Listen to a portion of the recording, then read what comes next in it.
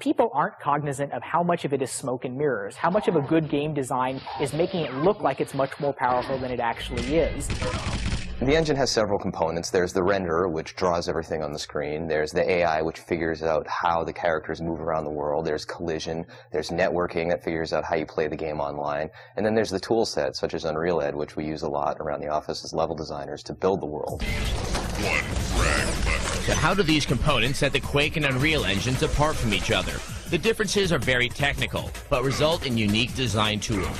The Quake 3 engine boasts what results in the best-looking polygonal architecture, especially in its ability to render curved surfaces. This technology is most evident in games like Heavy Metal Fact 2 and Alice. The more commonly licensed engine is the Unreal Engine. It's been used in games like Rune and Deep Space Nine: The Fallen.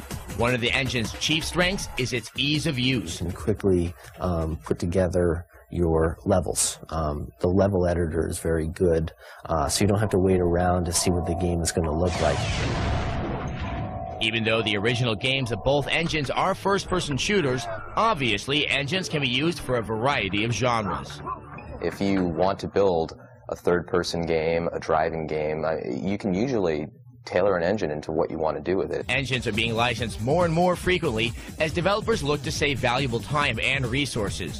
While licensing engines has mainly been a route for PC game developers, it looks like that's about to change. I think you'll find companies licensing game engines more and more, especially with all the new technology like Xbox, NVIDIA, NV20. We already have several licensees using the engine on Xbox and PlayStation 2.